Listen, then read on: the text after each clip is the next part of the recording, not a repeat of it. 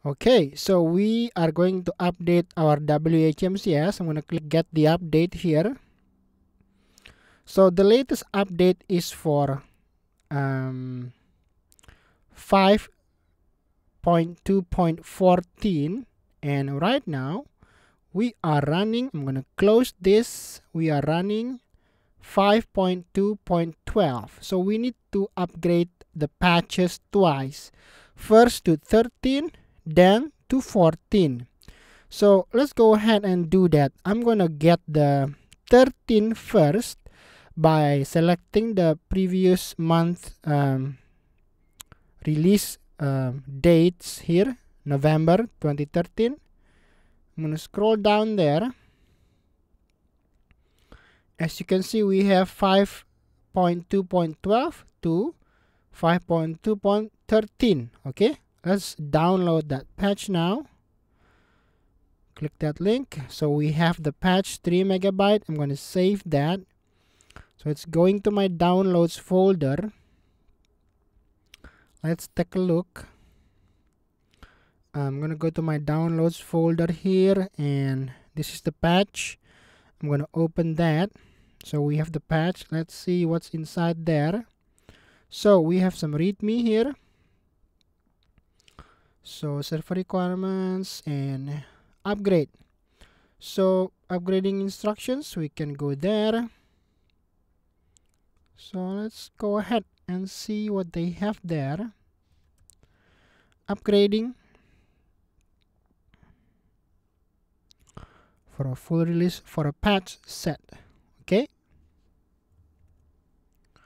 Okay, so it's pretty straightforward. You just do a straight upload and make sure the admin directory here matches with the renamed admin directory that we have renamed. Okay, so I'm gonna go ahead and do that. I'm gonna upload the whole thing via FileZilla, and let's do that together.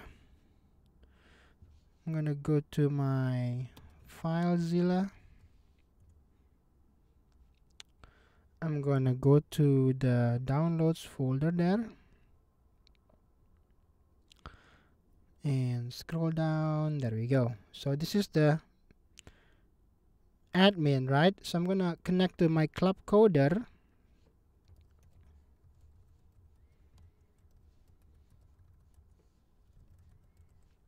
And quick connect.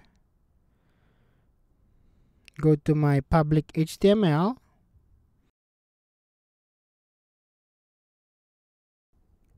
So you see the admin folder here. It has been renamed. So I'm gonna copy that, and I'm gonna rename my admin folder to, oops, not go inside, but rename that to the same one,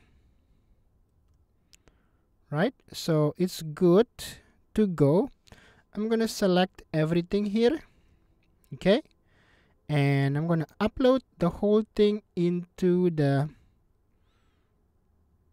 server. There we go. Always use that action. We're gonna override.